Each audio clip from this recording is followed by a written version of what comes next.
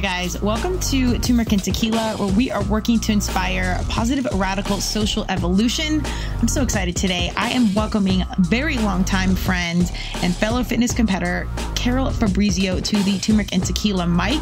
She is a mom, leader, coach, speaker, strategist, advocate, and athlete, amongst so many other things. She has a deep, solid resume in the corporate world, and yet she leads with the heart and a very humanized perspective in all of her pursuits. It's a really fabulous conversation about leadership, leading yourself so you can lead others, core values, and basically just being an all-around varsity human. Phenomenal conversation if you're looking to get some personal coaching, or if you're a person looking to make a leap from the corporate world into entrepreneurship. This is a combo for you. Carol, thank you so much for the time and energy. I cannot wait to see you in person soon. Welcome to Turmeric and Tequila with your host, Kristen Olson.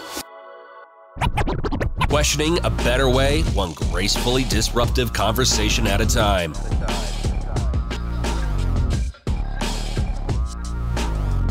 Welcome to Turmeric and Tequila. I am so excited today. You know, I love my Connects of Connects, but I have a genuine longtime friend that I met through fitness. You know, fitness makes friends. And I always say how much I love lacrosse and CrossFit because it's the best filter for my varsity humans.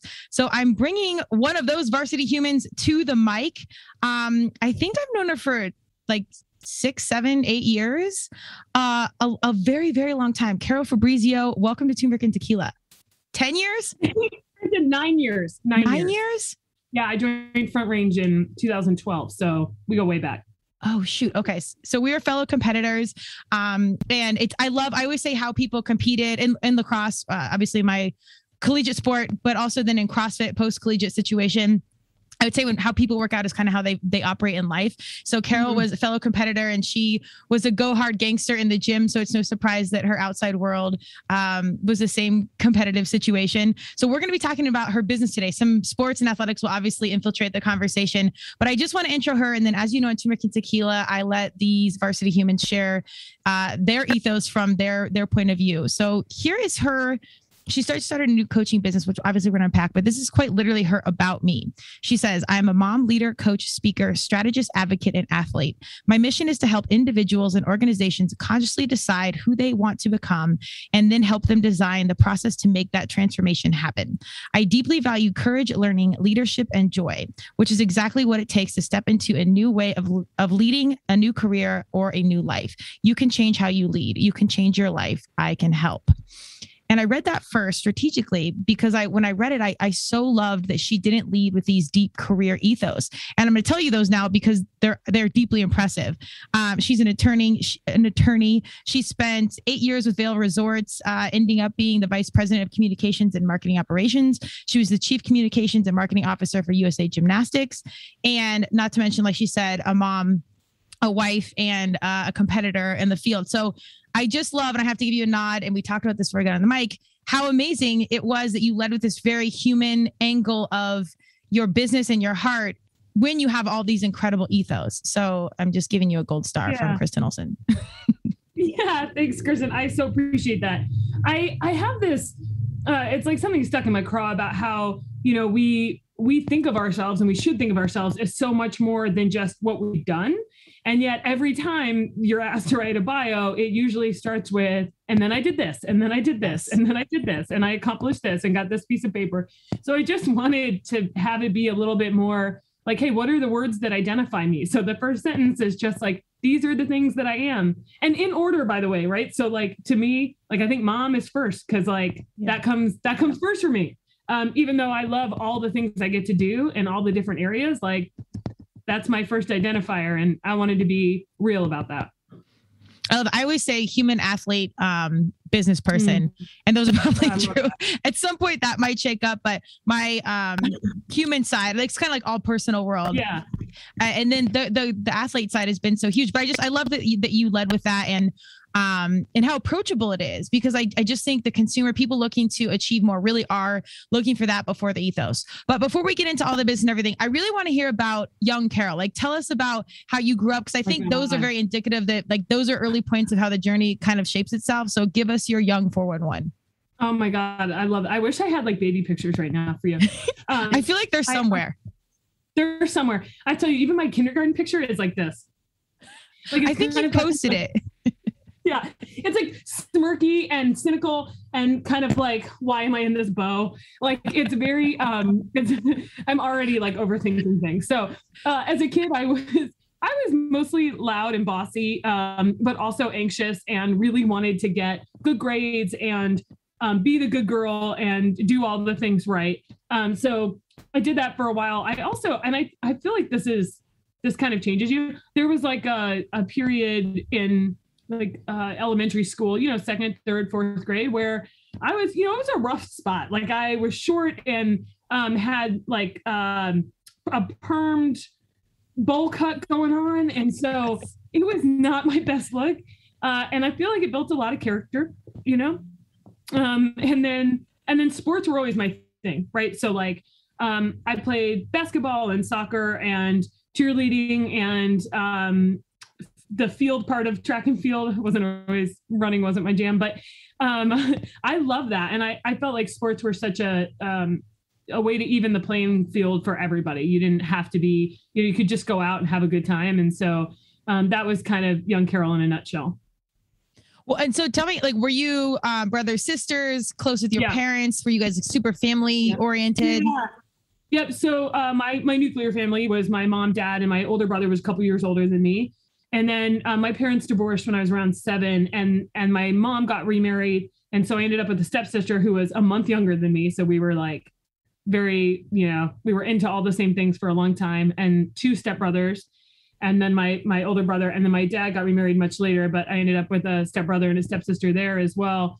And that was like, I always just wanted to do what my big brother was doing. So I learned a lot of stuff that I otherwise wouldn't have done. Like I played the piano and I played all the sports, and I learned to like clean guns, like things that I like would never otherwise be interested in, just because my brother was doing them, or my brother was doing them with my dad. And I wanted to get in on that. You got brothers, yeah, absolutely. So that was a lot of it. And it was good. It was good for me because I got exposed to a lot of different stuff. I didn't realize, I think we have talked about this before. I didn't realize the extended family had gone out so much like that. Those are pretty big holiday bills if you're buying for everybody. Yeah, I don't. I hate compulsory gift giving, but it's perfect. I could talk a whole podcast on compulsory gift giving. But no, I mean, all my step families are great. I have, my step parents are friggin' rad. Like both of them. Awesome. I think they make my parents better people. I'm really glad that, I'm glad that my parents did what's right for them. I know that, people talk about divorce a lot as if like somebody died, and I guess in a way a marriage did die, but like what we got out of it as far as bonus parents and step siblings, like that's pretty, it's pretty amazing. And I think my parents are happier because of it. So I got really lucky that way. I completely agree. So my parents divorced when I was older, and I mean, we kind of saw, the cards were on the table as it was happening. So I wasn't super surprised, but I talk a lot on Two American Tequila about having the tools and the skill set to get along with people and to communicate. And I echo your statements around sports. I think life skills through sports are so critical. It provides an equal space for everyone, for the most part. And, you can learn, teamwork and commitment and so many things as a kiddo, that can supplement your adult life.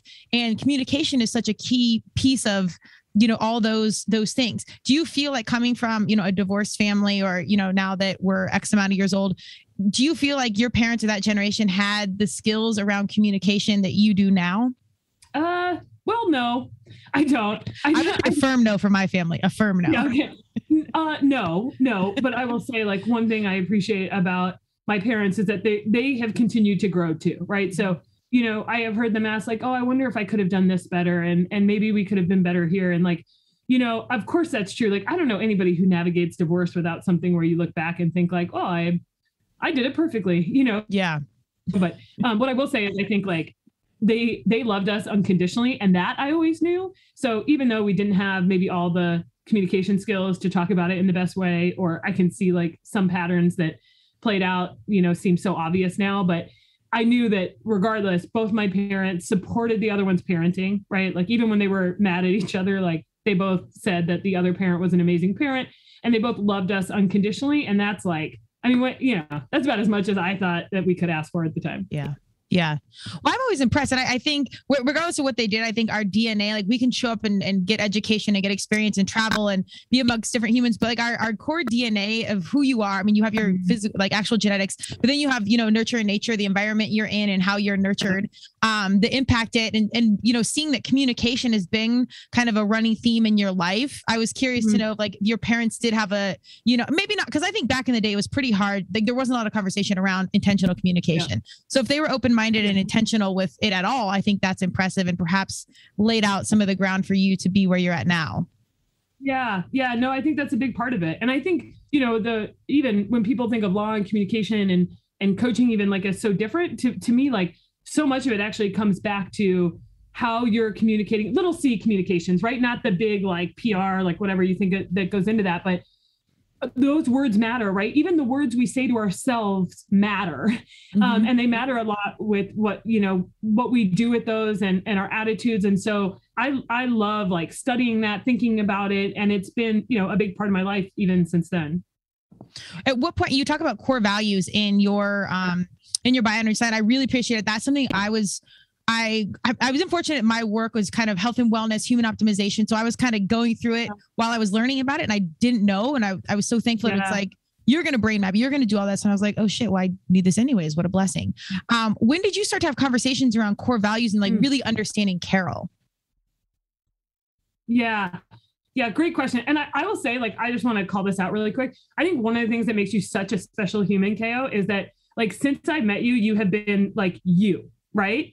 You are unique, and that like it attracts people to you, but there's like a genuineness about you that is so special that like it's hard to like ever think you're faking it or doing, like it's kind of amazing. And so I think core values is really about getting at that. Like, what is it that is you, right? Like you just asked there, like, what is the core of Carol versus something else? And I think, so to go back to the timeline question, I think the first time I did a core values exercise was probably, I don't know, maybe 7 years ago or so. Okay. And I was really lucky to be at Vail Resorts because that whole culture is focused on leadership development. And it's just like, it literally is the DNA of that company, right? It's like, it is part of what you do when you work there, no matter what level you are, what department you're in. And so I was lucky enough to do an exercise as part of one of the programs. But the thing that I missed, and this is why I've done it multiple times since then, is that I wouldn't have known this at the time, but looking back, I think I was picking the core values I was supposed to have. Yeah. Right. Like, what are the things I'm supposed to write down? Like hard work, integrity, authenticity, what's the list that is like the thing I'm supposed to say? And of course I never thought about it like that. But at the time I was still trying to be what I thought I was supposed to be. Right. So like, what accolades can you get? What ladder can you climb? And so my core values probably match that. And now when I coach people on core values, I tell them like, nobody is testing you on these. So you can literally just put them in your computer or on a Post-it, and you can be the only one that sees them. You don't have to prove to anybody but yourself that those are your core values. And so a lot of people will say something like, well, when I looked at this list, I really connected with adventure, but like my life is really boring and that doesn't count. And I'm like, so effing what? Write it down. Because you can use them as long as they feel true to you. You can use them to drive the decisions you make in your life. And then it just becomes more and more true. So that part that you read about identifying what you want to become, if you want to live in alignment with one of your core values being adventure, well, great. Let's figure out how to get you more adventure in your life. And so for me, like courage is a great example of that. I felt like I was living pretty safe. I was doing all the things, not stepping out of line too much. And I value courage very much. I value not caring as much what other people think. I value trying things that you might fail at. I value putting your neck out there and saying an opinion that might be unpopular. And so I was like, well, you know what? If I value that so highly, I'm going to put it here. And then I started to do things that are more courageous in my eyes. So I think it can make a big difference. And that list finally feels right for me. I love that. And I really appreciate your kind words. That means so much coming from you. Because you really do know, man, you've seen us in fitness. You've seen like the good, the bad, the ugly, the drama. I mean, all of it. And it really means a lot. So don't make me tear up on minute 17. We have a long way to go, but I appreciate you. So I want to lean into these core values a little bit more, because I would consider us both, grounded, successful, blah, blah, blah women. But I still think core values gets overlooked, even when you've had the privilege to kind of unpack them and really understand why they're important. But understanding yourself, as cliche as it sounds, like if I would have been my 18-year-old self unpacking core values and be like, what do I care about?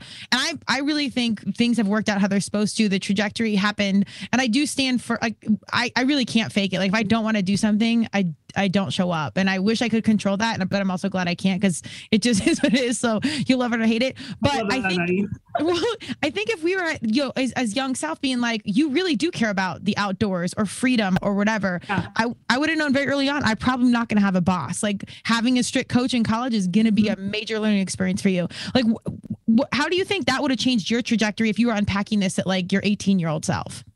Yeah, that's a great question. I don't totally know, because I think that if I was 18 and I knew all these things about myself, because I don't know if I'd have the same, if I had the same trajectory. So what were they at 18? Here's where I was at 18. At 18, I was perfect on paper. I was valedictorian. I had a secret hidden eating disorder. I could have gotten into a lot of schools. I played a lot of sports. So I was like, out, externally presented to the world, as perfectly as an 18-year-old girl can. And internally, that's what I was focused on, was perfectionism. Yeah. So I don't know if I would have even known who I was at that point. Right. It took me a lot longer to figure that out. And sometimes I wish that, as part of the reason I do this work, right. Can I help people find their core faster, so that they don't spend a lot of their 20s trying to live up to some ideal that is not what they actually want to be in life. Well, I think you learn very quick, even if you do check all those boxes and you're still unhappy, we're missing something. And then then you get to the whole conversation of mental health, and it's like, I have everything, but I'm unfulfilled. Yeah. Blah, blah, blah. And I don't want to make light of mental health in general, but I think if we get to some of these quote unquote simpler conversations earlier, it might navigate around it. And I completely agree with you. I started the podcast because I wanted our young humans to question a better way. There's all this influence out there being blasted at them on social media, but there's also varsity humans that don't seek influencer status, and they have all these incredible inspirational journeys. And also you have to, and I want to like streamline some of their learnings, but I do think some things do just have to happen on time, and you just have to pack a helmet. And be ready. Yeah. I mean, some of it's like, I feel so lucky that I was exposed to certain things when I was at all. Right. Yeah. But do I wish I could have moved some of that along faster? Sure. And do I know that my journey would have been the same if I had that? Nope. So I'm right where I'm supposed to be. Exactly. I do always say, I'm like, I really wouldn't change a thing. And there's so many things that I look back and cringe, or I'm like, why were you around those people? What were you doing? Or why don't you lean into XYZ? But I really wouldn't change a thing. Totally. And I mean, here's the thing too, just going back to those, like, what do you pick and how, if anybody's like working on this right now. I mean, the other thing is like thinking about those values. If you feel like you should pick something, it should probably come off your list, right? Like, and if you don't know if it's you or your conditioning or what you hear from your parents or social media or whatever, then like close your eyes and see how that word feels in your body. So if I say something like, I'll tell you this, like hard work is something that used to be on my values list. And then after a while, when I was saying that phrase, I felt this like contraction in my chest, like, back up. I've worked hard enough for long enough. I don't want to keep working hard. And I had to like really think about where that word came from for me, why I thought it had to be in my list, what I want it to be instead. And so if you're not sure, listen to your body, because your body probably knows more. Your intuition probably knows more than you think, and wait for a word that sounds like opening, that feels like more of a relaxation in your body, because that means it probably is something that's truer for you now. And that other thing is probably something that was given to you or accepted by you or absorbed by you unintentionally. Yes. Amen. That conditioning is so hard to break. Even if you're experienced, educated, blah, blah, blah, you have all this stuff. It's still hard to like really break through and let go. And being, I think, like competitive athletes, more is more, harder is better. The worse it tastes, the healthier it is. Like the massage, the more beat up I walk out, like at this point, and I've kind of gone through this past 2 years of like, less is more. Like I'm fucking tired. There's certain things I just don't give a shit about anymore. Like life doesn't always need to be a grind. And that was something that was my familiar comfort zone, which is insane. Totally. And some people call it hustle culture or whatever, but like, you can call it whatever you want. But for me, so I kind of felt like, well, it's either hard work or I'm not doing anything. Right. And actually, no. So like, that thought process for me was like, no, I work purposefully and intentionally, but I don't suffer for the goal of suffering. That doesn't make so. And you see that, I mean, I'm being a little dramatic about it, but you can see this in almost every corporate culture of like people bragging, right? About, oh, I had to answer emails until 11 p.m. and like, oh, I'm so busy. I'm busy. It's like, okay, but like, what do you value in that? And like, what are you teaching other people to value? And so that to me is like, I stopped saying that years ago. Like just, I'm not going to ask for praise for that or compliments for that because it's not what I value anymore, but it's hard to do it because it is kind of ingrained in us that how much time you spend on something and how much suffering it induces is actually its value. And that's not true at all. Yeah. Well, that is quite literally CrossFit, you realize. And we're both longtime CrossFitters. But anyways, yes. You remember this great example of CrossFit though, when CrossFit started to get big, it was the short and intense thing that worked. But is it like when people started adding all that volume and taking away all their carbs, what happened? Right?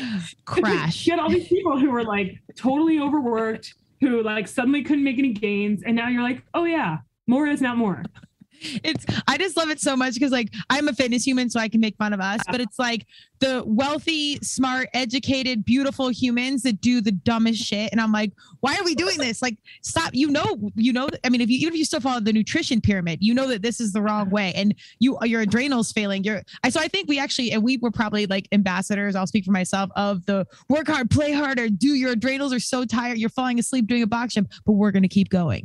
And I think it went so hard. And then we kind of like, I think, recovery is a thing. And I think that now the competitors are doing less, but like you just said, working smarter, which we know this. Yep. How much I love that you talk about the physical because I think everything like in corporate culture is quantifiable, like measurements and this, and like, what about just your energy and feeling? Are you into like energy and intuitives or like, tell me a little bit about that. Yeah. So, a lot of times I try to ask, especially when I'm coaching somebody, because a lot of people will get in, especially overachievers, they get really cerebral about everything. Everything's in their head, logic. And I feel that like deep in my soul, I know that. But have you ever like woken up in the middle of the night and like you're awake and you can't go back to sleep and your logical brain can figure out how to get you there. And that the thing that you're worried about is fine, but you just can't do it. Right. And so there's these other pieces of us, our heart and our gut, or I will say like our emotional side and our intuition that come into that. And our bodies are so much smarter than we are. Right. So, as an example, like for me, something that is just kind of been part of what I've dealt with in my life is dealing with some extra anxiety, particularly around achieving or when I think something's going wrong. And I will, when I'm really in that space, like I will sometimes shake. Right. Like almost like imperceptibly, but I will kind of feel it like almost like a tremor. And I used to really hate that and be embarrassed by it. Like I wouldn't, I would tell Jill, my wife, about it or my dad, who's a doctor, but it didn't make a lot of sense to me until I realized like our bodies actually are way more understanding and knowledgeable about what's going on with us than our brains are. And we don't give our bodies that credit.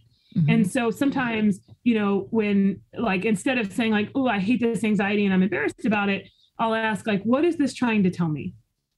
Like, what is this bodily thing that's happening to me trying to share with me instead of like, oh, I hate you and I'm embarrassed of you? Because we spend so much time controlling our bodies, whether that's with food or with exercise or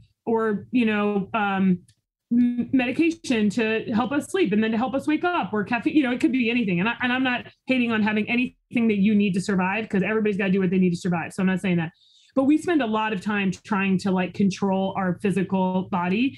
And sometimes we need to listen to it a little bit more too. Yeah. And so for me, your body can really help you tap into your intuition and what's going on maybe below the level of consciousness. And I think particularly for like super smart cerebral people, it's really hard for them to let go and do that. Yeah. I've always joked that I hate smart people. I don't, but all three of my brothers were always so much more cerebral and smarter than I was. And I had good grades. Like I did well. I just cared about lacrosse, and I was here to get all that done in next case. And I didn't like math. I was always like, I'm never going to use this. And I said this at like 18 before there was an app for trigonometry or whatever. Yeah. But I do think there's something to that, because it is so overcomplicated. And like, even if you don't believe in the woo and intuition, which I love all of those things and the stars and whatever, but even if you just get as simple as like, when you say something you don't feel good, or you get around someone and you're like, I am so uncomfortable, or I've really learned that when I stress, I, bring my shoulders up and my like traps are like in my ears and they're sore the next day. And I'm like, did I lift yesterday? And I'm like, it's like, no, you're stressed out and you're so like clamped up, like just like little tiny things. And it could be a very simple conversation. Are people perceptive to that? Like, do they do it, and can they make some changes around it? Or is that a pretty hard educational piece? Yeah, no, I think so. So sometimes like if somebody is like talking really fast at me, or they're running in circles and ruminating, right? We'll just breathe for a few minutes and then see like whatever you're feeling. Cause sometimes you can't even name the emotion, right? Right. Resentment, guilt, fear, anger, whatever it is, people can't even name it because they're not sure. They're not sure where to land in that rumination cycle. And so I'll just say, where do you feel it in your body? Where is it? Just close your eyes for a second. And then people, because I think most people are in tune enough to say like, oh, I feel a tightness in my chest, or I feel a sinking in my belly, or I feel a restlessness in my legs. I'm like, okay, well, like, what do you think that feeling needs? Right. And I think people are more open to it than you might think, because the cynicism and the kind of like, oh, I'm too cool for that or whatever, that tends to happen in groups. That tends to happen when there's other people who have that kind of like, oh, this would be too woo-woo for this business meeting. But I think in the one-on-one situation, it's a lot easier for people to say like, well, I might as well try. Yeah. And I'll be honest, I think that's like sometimes the credibility or the background or whatever you want to call it, the like, that got me here sometimes is like, okay, well, like if you're telling me this, maybe I'll try it. Like, because, I didn't just descend here from Venice Beach and high and like, I'm like, I wouldn't do this if I didn't think it meant something. Right. Right. But we are so good at ignoring our emotions and ignoring the way our body feels that getting people to pause and acknowledge how their body feels and what emotions they're feeling instead of just immediately going to fixing it is really hard. And I think people don't usually have the space to do it. So in a coaching relationship where that's literally the whole purpose of a lot of the time you have together, I think people are way more open and willing to do it than you might otherwise think. That's great to hear. And I think so. And I can only really speak from my own experience. And I want to talk a little bit about your experience personally, because I think that's what makes you a great coach. Like I played lacrosse for 25 years and then I competed in this, and that really helps me. Like I had ethos in it. I was a good coach because I played, and then a multitude of other things, but your experience I think is really critical. And I think people see if you've done it authentically, or if you Googled coaching on the way to the appointment, I think they'll see through it. But when you get into it, when I was like first getting to like pause and sit still, if you've denied it your entire life and all of a sudden you hold still and you feel it, and it's like, I've had tears all of a sudden. I don't know where they're coming from, or you feel lonely or scared or really happy. It's a hard space to be in and to hold and feel it the first time. Can you tell me like some personal breakthroughs you've had on that journey? Yeah. So I'm totally with you on that. And I will say years ago, way before I ever started coaching, I avoided yoga because I'd get into yoga, for stretching and like for whatever. And then we get into Shavasana and I'd be like crying. I'm like, wait, what? Why is this happening? And I had no idea what was wrong, why I was crying. Like I had no clue. And I was like, well, instead of saying like, I should listen to that, my first thought was, I better not go to yoga again. That's terrible. Like, how crazy is that? So that's like, I was like, okay. So, and then eventually when I went to look for my own coach, and here's a couple pointers. If your coach doesn't have a coach, don't hire them. Love it. Right. Because like, this is not about me knowing more than the person I'm coaching. That's bullshit, right? Like everybody needs another human to sit outside of their brain and help them see what their brain is doing to them, the lies it's telling them, the things that it's maybe interpreting incorrectly, the limiting beliefs it has. Everybody needs that. And so coaching is not like I know more than you, let me tell you how to do it. That's not it. And so when I first went looking for a coach, I wanted somebody who could help me tap into that. It's kind of that intuition. Like I knew eventually that like I needed to learn how to be more mindful. So I searched out a coach that specialized in mindfulness. And even though most coaches have the same basic skill set, finding someone who focuses on whatever it is that you're trying to bring more of into your life is really helpful. Mm-hmm. And so for me, when I started working with my coach, her name's Melissa Mayer. She's amazing. She's out of San Francisco. Love her. There's a little plug for Melissa. We would do that. Like I would do the thing that I'm talking about. I ramble, ruminating. These are all the things that are terrible. And she would say, okay. And she would listen patiently. And then she would make me stop and breathe. And sometimes that meant I was laying on the ground in a park crying. And sometimes that meant I was just walking and listening to my feet. Right. And sometimes that meant I was just practicing sitting with the hard emotion. Like I remember one time I was saying, well, I was trying to avoid an emotion. And she was like, what is the worst thing? And I said, well, that's embarrassment. I don't want to feel embarrassed. And then we kept going down this road of like, okay, what happens if you feel embarrassed? And it was like, oh, like, I guess I don't die. Like, but it took so much for me to get there.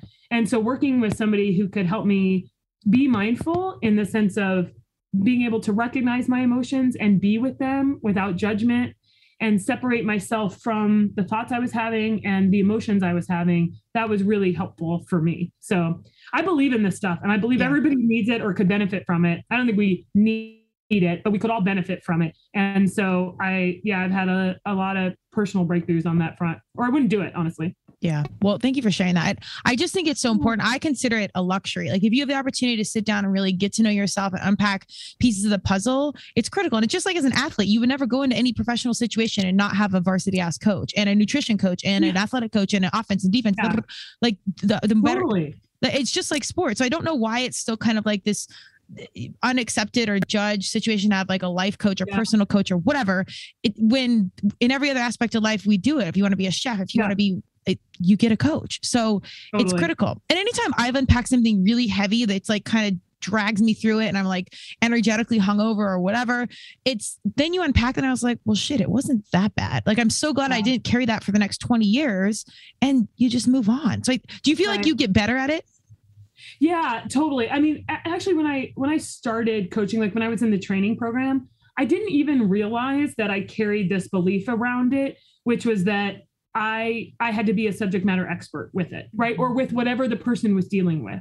And I think particularly starting in law, like you're literally a subject matter expert on the law. So, getting away from that and saying, like I don't have to be a subject matter expert on what you're dealing with your teenage daughter, right? I just have to be a professional in what I do and ask you the right questions to help you find the answers. I am not your answer. You have your own answers inside you. My job is to help you find them. And so that's like, it's a switch.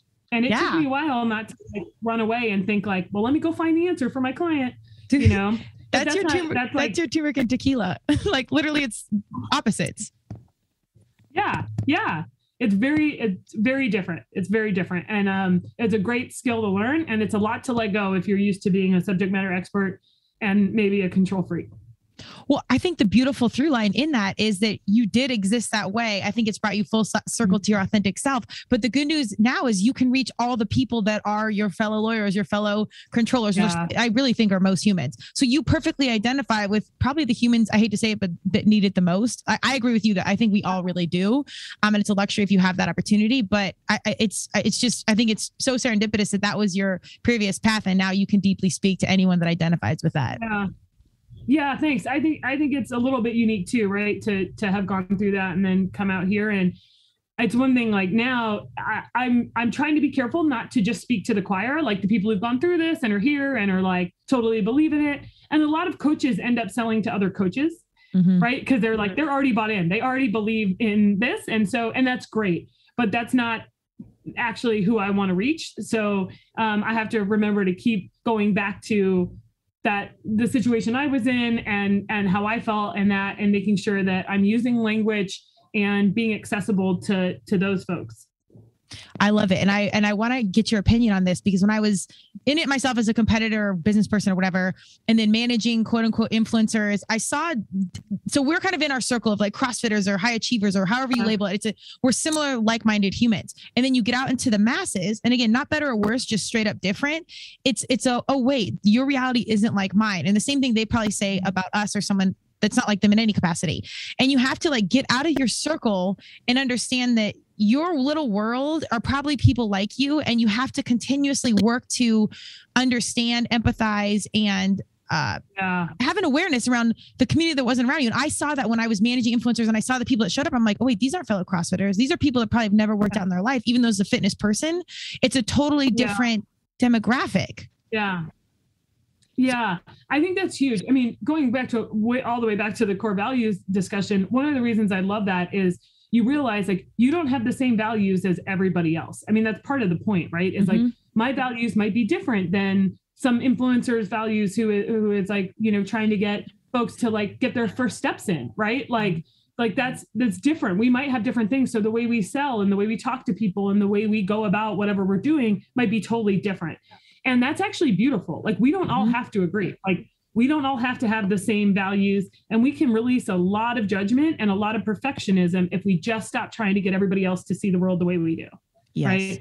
And so that's a huge piece, I think, of coaching too, is trying to get to as much non-judgment as you can. Yeah. Because of course we all naturally judge people, but it's been a great lesson from that work of like, this is not about becoming the ideal or doing the ideal thing. There is no ideal.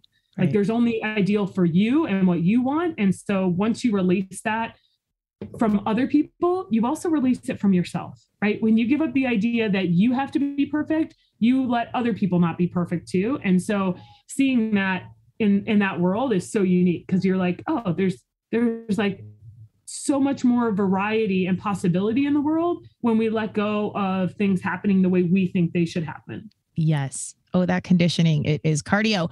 But it's true. If you've ever been on a team and you see, like, I loved, one of the best things I ever did was leave home, and I love my home, but go away to college and we're still all basic white girls that play lacrosse. My team was minimally diversified for lacrosse. It was pretty good. But we had, I think a few people of color, but it's still pretty similar. But even then I was from Colorado. They were mostly from East Coast. And just in that experience, me seeing how they live, how they drive to practice, how they pack their stuff up, but how their families cook. Like, it was so cool that we were so different. So then we both walked away with, like, I say my varsity pro life tips where, no, this is how you do this. And it's like little stuff, let alone you get to that deeper level of like, oh, you're actually learning from one another. Like, thank God we're not the same. Yeah. No, so true. And I think that a lot of times, it goes the other way too. Like, if you catch yourself judging something that somebody else is doing, it's probably something you judge yourself for in some way, right? Like, it's really, if you're looking for where perfectionism shows up in your life, that's a great place to start, is wondering how, like, when you catch yourself pointing fingers or doing something at somebody else, it is probably something that you aren't sure about in your own life or in your own internal world. And that's something to pay real attention to. Yes, that can be one of the hardest things to, like, fully comprehend and be like, no, I'm nothing like that. And then the further you dig into it, it's like, actually, it's a tough point. I want to read this quote specifically around high performance and contributing, but I really like, this is also on your site. One of my favorite quotes is by Benjamin Franklin, and it says, I'd rather it be said he lived usefully than died rich, because I think in our hearts, we really do want to contribute in some capacity. And this is a quote you have posted. It says, the science shows that the secret to high performance isn't our biological drive or our reward and punishment drive, but our third drive, our deep-seated desire to direct our own lives, to extend and expand our abilities, and to make a contribution. Daniel Pink. Tell me a little bit about what that means to you. Yeah. So I think, especially in upper management, one of the reasons I put that on there is because I think we think that we all act commercially rationally, right? So we're all just like here to make $1 more than we would have if we did something else. And I don't know where that sunk into the collective consciousness, but it's just not true. That's not what motivates people. And most of us want to feel a sense of purpose and a sense of autonomy, right? Which is what the whole point of that book, Drive, is about: purpose, autonomy, and mastery, right? Those are three things that we feel that actually do motivate us intrinsically, not just extrinsically, which is how people usually try to motivate other people.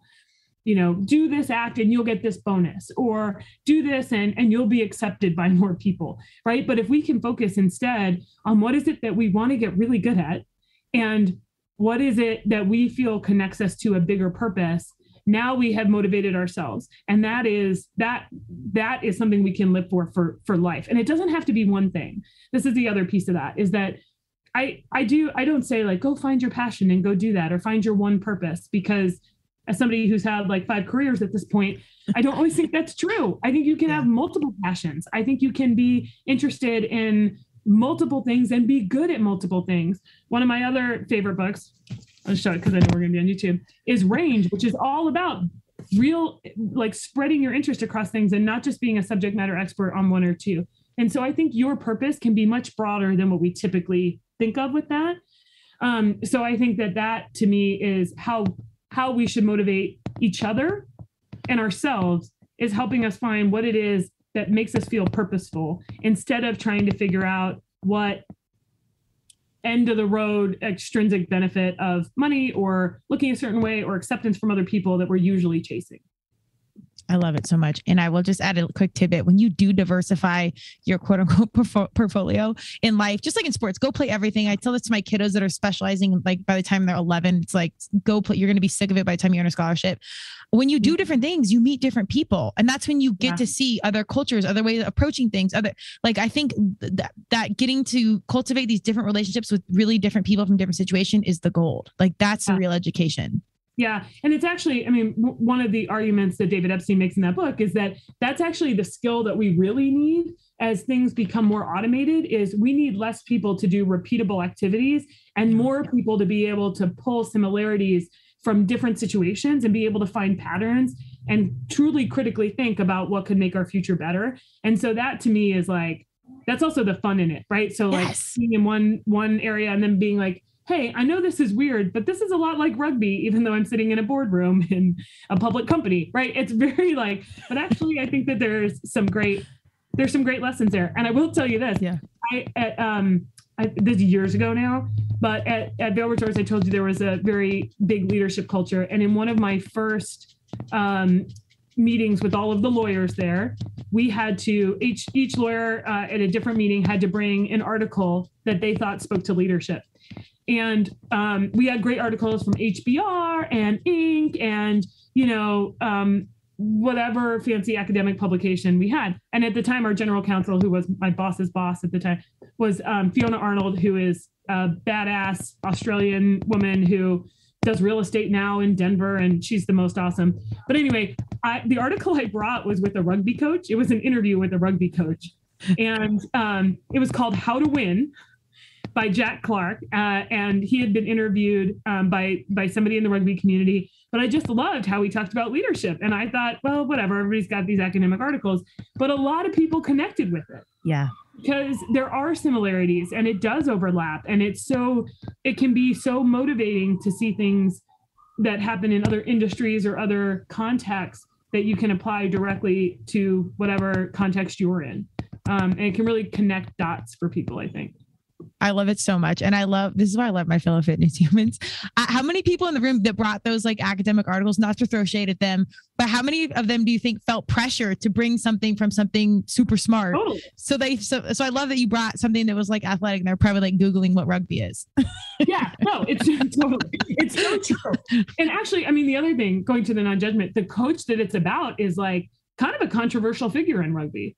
Oh, okay. Right. Yes. So it wasn't like I was saying like, oh, he's the epitome of leadership, but a lot of things he talked about, right? Like he had these like 5 rules that they listed out in the interview. And one of them was love conditionally, right? Like this is the high performance culture. And so this is not family, like family is unconditional. And he even made this joke, like my like, deadbeat brother down in Huntington Beach, like, I don't want him on my team, but I love him unconditionally. Right.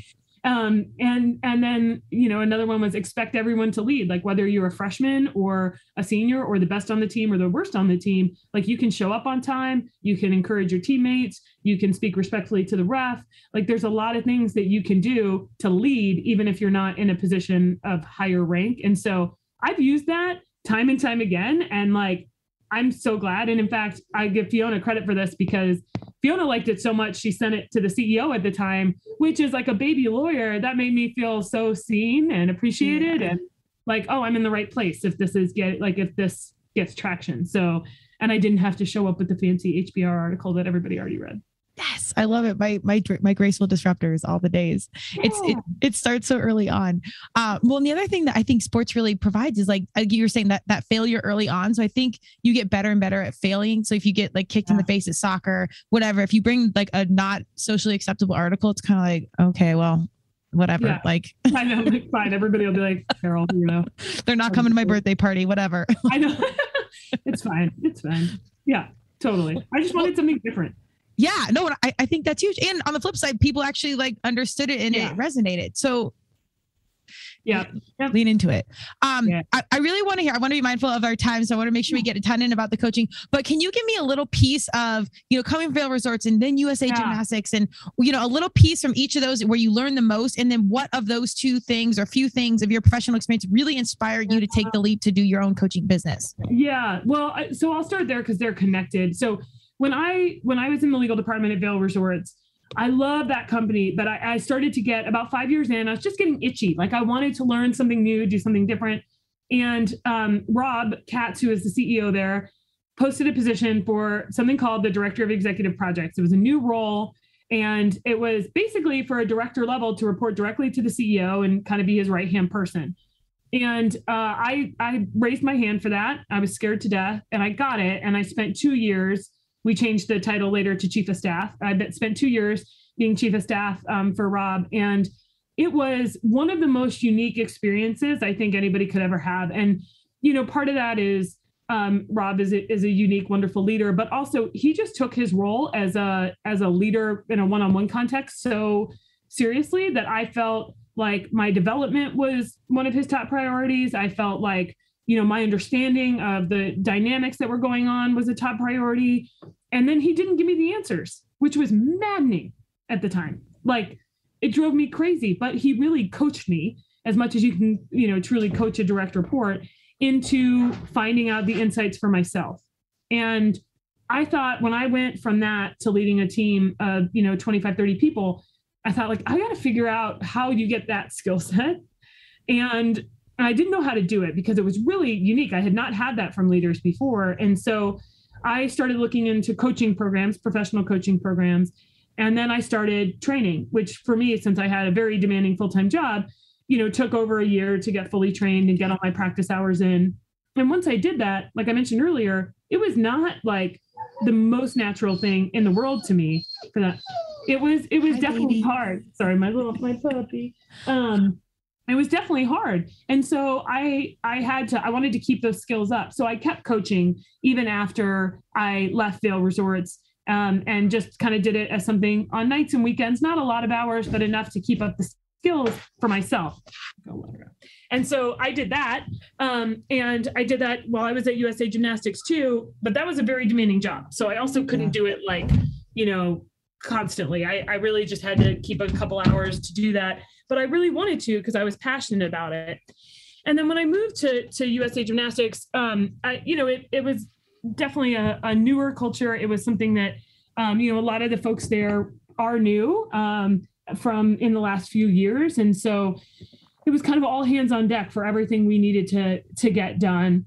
And so, for me, that was, I think the biggest lesson there is there's so much scrutiny from the outside on that organization. And I feel like what was really true is that everybody that I worked with was heads down on let's do the right thing now. Yeah. And we're going to put all our effort and focus into that. And we're going to make mistakes and we're going to mess up. But the ultimate goal is more important than, fixing the external stuff right now. And that to me was huge. I feel like everybody that I got to work with there was fully committed to making a change for the athletes in gymnastics. And so, it was definitely a kind of, everybody was involved in that ultimate goal. And I think when you have that kind of mission that people can rally around, people can do superhuman things. Right. Yeah. And so it's pretty amazing to see that start to come back, right. And changes be made and the progress in the culture. And so, I love that. And it is really hard. It's taxing, and it's a difficult situation for any human to be in. And so, for me, I was still kind of had this coaching lens, and I loved it. And there was one moment where I was exhausted from a trip, and I did a lot of traveling for work, where I had a coaching client and the next day after I got home, which was like a Saturday or Sunday. So it was a weekend. And I was like, I can't believe I'm coaching tomorrow. And then I got done with my coaching call and I was energized. I felt like I could jump off the walls. I was like writing up my notes and going to look stuff up for the client. And I was like, well, this kind of tells me something about like where I feel really pulled right now. And so I kind of couldn't ignore that any longer. And to be totally honest, like one of my kind of limiting beliefs was that I'm really good at excelling in like school and the corporate world, and I can do that. But like this entrepreneurial thing, well, no, I couldn't do that. Right. So it's something that I've had to work through a lot of like, well, that's bullshit. That's something I've told myself to keep myself safe and not have to try or risk failure or risk putting myself out there. And once I was presented with that information with coaches and friends and people who love me saying like, this is your fear talking, I chose courage and I decided to go for it. And so that's how I ended up here now. I love it. I've seen so many of my varsity humans that thrive in the corporate world take the leap. And it's not even shade to the corporate world, because I think personality wise, some people it really works for, but I also think you can evolve out of it or evolve into it. As an entrepreneur, it's very, and having dabbled in the corporate world a little bit, it can be cushy and it can supplement your life depending on where you're at and whatnot. But I always got to give an extra shout out to all my fellow entrepreneurs, because it's really hard. And so much of it, even if you get the right team around you, you're doing it yourself. You really, really are. Yeah. Yeah. I mean, it's funny because when you talked about just even like the about me section is like, oh, I'm not writing like about us for whatever organization I'm working for. Like I'm literally writing, this is me as a human. And so it's not spin. It's not, you have to just see like, is this how I truly feel on the inside? And is that coming out in these words? And that is very different when you're talking about yourself as a human. And not, candidly, I don't think of it as a brand. I know that like all the background that I have would say to do it that way. And I don't. Like it's fine to do that. No judgment on that. But for me, it was like, I'm putting out my human self in this role. And that's what I want to talk about here. So that was intimidating. And I do think I totally agree with you. No shade at all to the corporate world, because I learned so much from that and I love it. And I think for me, it was an evolution. All the changes I made in my career from law to chief of staff to comms to this, none of it has been because I hated the last thing. Right. It's all been like, hey, where is my head and my heart getting pulled next? I love that. I think, again, we could be intentional, but I think I always say universe, God, Madonna, whatever you believe, it is kind of setting you up for your trajectory, even more intentional. We're going to class and we're working out or whatever. Some things are just unfolding exactly how they need to be. And that's still kind of hard for me to grasp, because it's like, wait, I got to do what? Can I force everything, please? Yeah. Yes. Yeah. So tell me about like your ideal client. Like, why is your coaching practice so important to you, and why is it different and or similar to other coaching opportunities? Yeah. So moment of real vulnerability here, because I will tell you, when I first started coaching, what I really wanted to do was help like the people in the same position that I was maybe 5 or 10 years ago, people who are doing really great on paper, but maybe have lost a sense of self, or are coming into something new, or have tied up their self-worth and their accomplishments. And I still love helping that person. So don't get me wrong. But one thing, as an example, that I was wrong about is I thought I was going to coach mostly women. And now I have a couple male clients and I love it. So for me, I think that there's like what I really love helping any human focus on is not what have they done in the past and how does that not match up to what they're doing now, but more of who do you want to become? Whether that's as a leader, as a parent, as a friend, as a whole human in your life, where do you want to get to, and how can I help you get there? And so that's why like I'm a little different from some coaches, because I kept my strategic communications work as part of the services that I provide. And that's because I think it's very similar for whole organizations, which is don't stop thinking about like all the stuff you have to get over from the past, and think more about what do you want to be as an organization in the future, and how do you start building all the proof points to create that truth. Because that's the same thing we do in coaching humans. Is if you want to be a mid-level leader with great work-life balance, who exercises every day and has time to read on the weekends, cool, let's start making that true. I don't care as much about where you are right now, except to figure out how we're going to get you to where you want to be. And then for some people, it's figuring out where is it, because they don't even know where they want to be, because they haven't been in touch with who they are in a very long time. And honestly, that can take shape in mid-level leaders, C-suite executives, lawyers. Like, that is not, it is not boxed to a certain rung on the ladder. Everybody has those feelings. And so I really think like people who are having some kind of what we usually call a crisis of identity or a certain space in life, maybe, like, to me, those are not crises, those are opportunities. And I want to help people see it that way. I love that. So well said. When people ever ask me about coaching, I'm not a personal coach, longtime athlete coach and whatnot, but I think there is a lot of similarities, but kudos to all the additional coaching education you've taken on and sharing your life experience. Because to me, like, the personal ethos is what sells me on getting a good coach. Like, when I walk in the fitness room and like, I can tell you do yoga and you're teaching CrossFit, I'm just like, I'm not going to buy in. Like, I just won't. So that's why I really wanted to dig into like your background, because I know you and I know how in depth you are about coaching, learning, continuing to evolve and continue to be open. I think that's, where people can really meet you at that whole space and then be super vulnerable. I know you kind of specifically talked to it, but I almost want to water it down to anyone that's into coaching. I would just simply say you're just looking to do something else or dial something in, like really, really simple. And you want to make that shift. You just don't know how. Yeah. Yeah. That's beautiful. Actually, can I just use that for 100%? I'll invoice you accordingly. I'm just kidding. So it's hard because I think, from a marketing and branding standpoint, they say, like, in the coaching world, like, have your niche, dial it in. And it's like, well, listen, like, I just started, like, because for a while, like, let me tell you, I would coach anybody you wanted to coach. Yeah. I'm like, you want some coaching? Let me coach you. Because I want to get good at the skills. Right. And I don't want to just be able to like do one kind of coaching. I want to be able to do different kinds of coaching.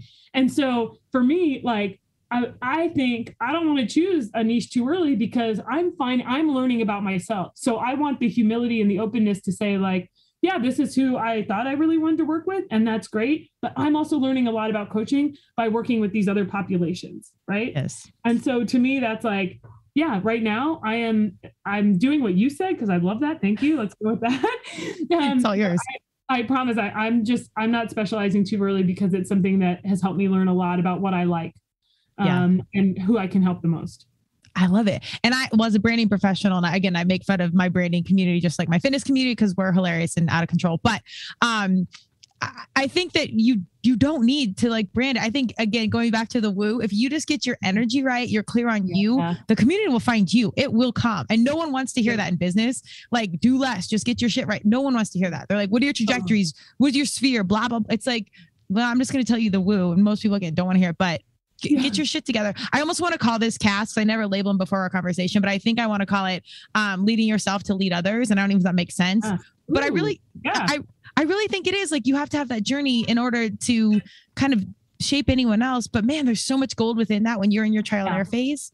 Yeah, I think that's totally true. And that's that's really what it is, right? Like, that is what leadership is. You have to start with yourself. Yeah. Right. Yes. And it's not about, even when we were talking about coaching, it's like, you got to be your own best client.